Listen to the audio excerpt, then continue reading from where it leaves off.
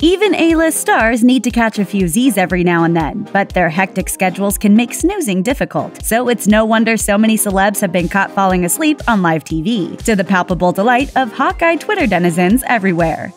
Model Chrissy Teigen was caught sleeping by the camera at the 2017 Academy Awards while a mumbly Casey Affleck accepted the lead actor trophy for Manchester by the Sea. Just a few minutes later, Emma Stone won lead actress for La La Land, and Teigen's head was still conspicuously slumped against the shoulder of her hubby John Legend. While Teigen was snoozing, the Twitterverse was very much awake. One enamored fan tweeted, "I think my favorite part of the Oscars so far has been Chrissy Teigen sleeping on John. She is my spirit animal." Once Teigen regained consciousness, she simply couldn't resist getting in on all the fun, as she took to Twitter the next morning to ask, "Just woke up, what happened?"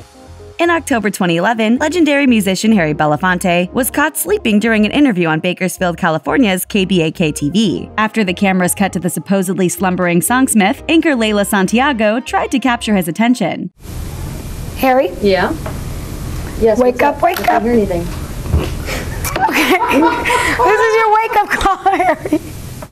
Following Belafonte's alleged on-air nod-off, his publicist Ken Sunshine wrote an energetic statement to TMZ, blaming the musician's literally hundreds of interviews for the early morning meet-cute with the Sandman. He also pointed the finger at a technical glitch in the feed that amounted to a faulty earpiece, which allegedly inspired Belafonte to take the time to meditate. Perhaps sensing this excuse would be viewed as patently absurd, Sunshine doubled down, basically blaming all of us for our fast-paced, work-obsessed ways by saying, "Maybe the world would be a better place if more people took a moment to meditate."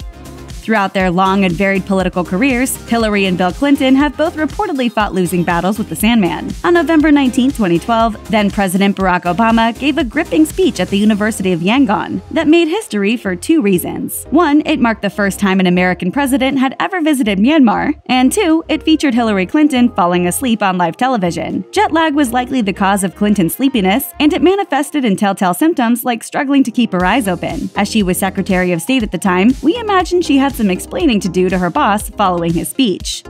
Deny, deny, deny. That was Morgan Freeman's strategy after he apparently fell asleep during a remote interview on Q13 Fox's This Morning. At the time, Freeman's Now You See Me co-star Michael Caine was waxing poetic on the subtle art of stage magic. Freeman was unable or unwilling to keep his eyes open as Caine chatted with anchors Bill Wixie and Casey Aitchison. But he did, at least, manage to occasionally awaken to nod convincingly, which is the key to winning at life. The gaffe certainly appealed to magazine editors, inspiring The Guardian to christen Freeman the man who can do interviews in his sleep. Freeman's publicist also seemed to be on high alert, emailing the Wall Street Journal an ironclad explanation from the actor. "I wasn't actually sleeping. I'm a beta tester for Google Eyelids. I was merely taking the opportunity to update my Facebook page."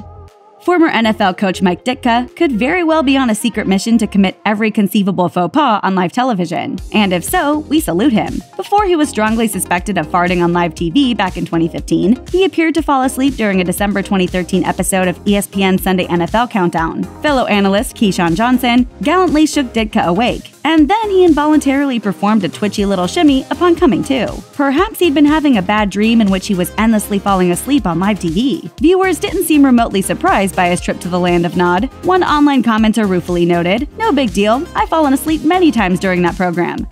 Here's a doozy of an on-air doze. Conservative pundit Tucker Carlson apparently nodded off in the middle of a 2013 Fox & Friends broadcast, and he was subsequently teased by co-hosts Clayton Morris and Allison Camerata. In fact, Camerata even taunted Carlson by handing him a Starbucks coffee. Well, I sat in for Sean Hannity last night and it went late.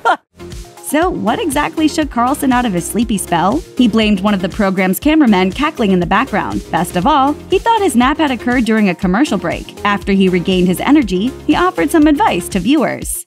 Let me recommend to our viewers, take a little nap. It can be, even if you're on live television.